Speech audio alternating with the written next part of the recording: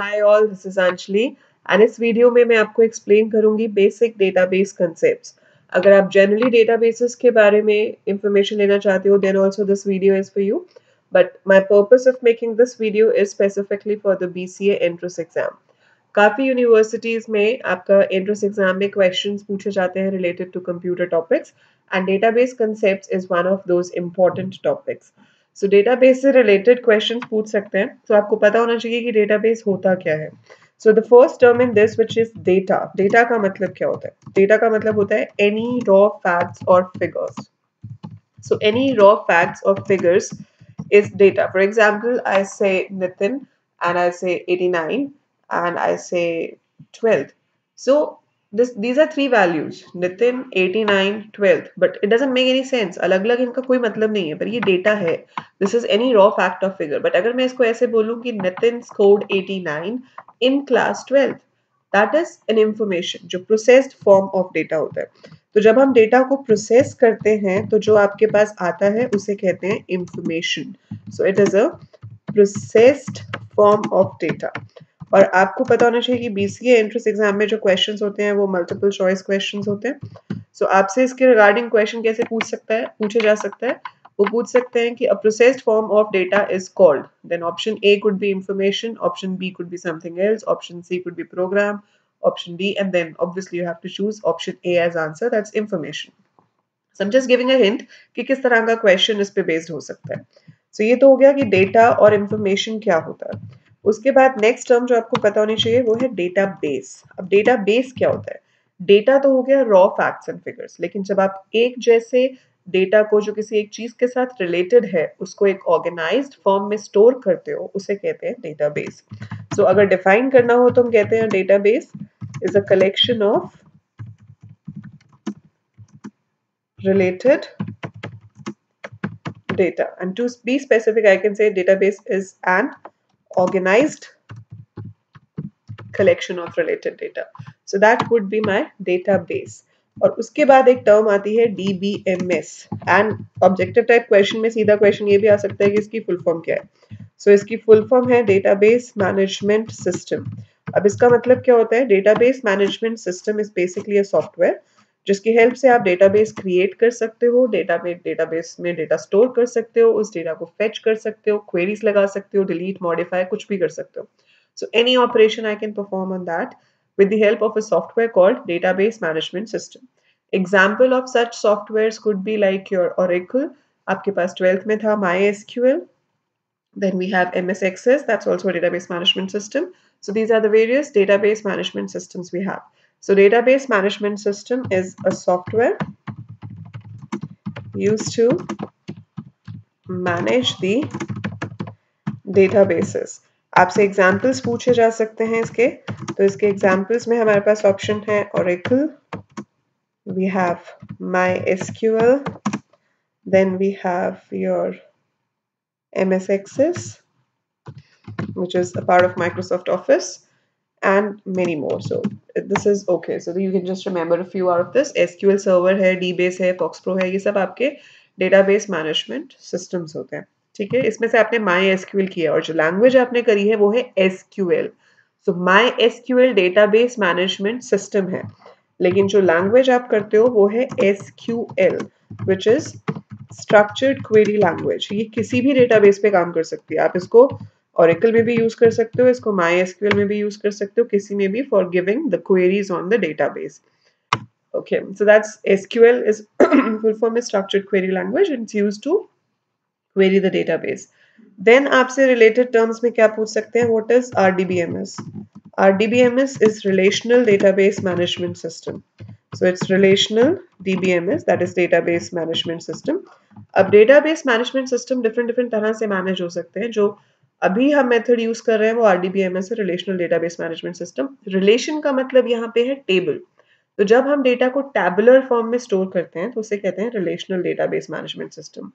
Tabular form जैसे आपने store किया डेटा इन अ टेबल जहाँ पे मैंने एडमिशन नंबर ले लिया। I am not drawing the table है, बट लेट्स से मेरे पास पहला कॉलम है एडमिशन नंबर, दूसरा कॉलम है नेम, फिर है क्लास, फिर है मार्क्स। फिर पहले कॉलम में आपके पास एडमिशन नंबर आ जाएगा, यहाँ पे नेम आ जाएगा, देन यहाँ पे आपके पास क्लास आ जाएगी, and then after that you will have the marks. Same way second वाले में यहाँ पर सेकंड का एडमिशन नंबर आ जाएगा, and then you will have the name, you will have the class, and you're going to have the marks. So this is how we make a table. So इस table में ये जो vertical वाले हैं इन्हें हम कहते हैं columns. Columns are also called as attributes. Okay, so columns को क्या बोलते हैं? Attributes, or you can call them fields. So इन सब का एक ही मतलब है, क्या है वो? Columns.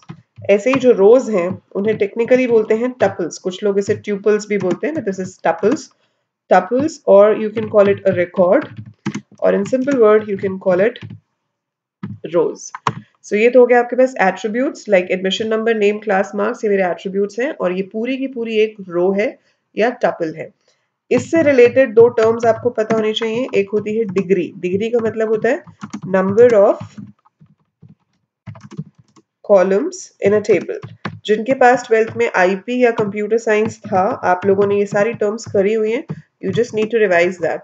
जिनके पास 12th में आईपी और कंप्यूटर साइंस नहीं था, मतलब उन्होंने कंप्यूटर्स का कुछ नहीं पढ़ा है, so it's all new terms for you, so you have to learn these, but I am quite sure जो लोग BCA pursue करना चाहते हैं उसमें से काफ़ी ने IP और CS लिया होगा 12th में, तो आपके लिए ये सब टर्म्स वही हैं जो आप पहले कर चुके हो, you just need to revise that.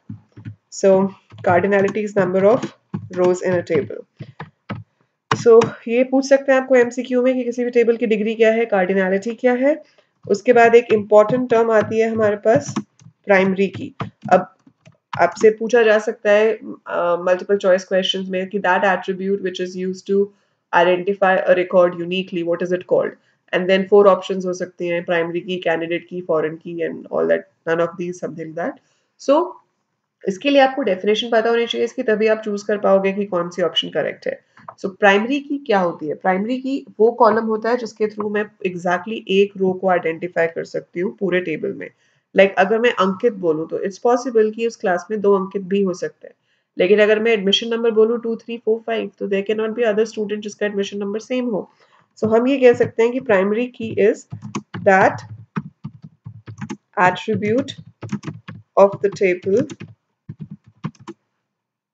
which is used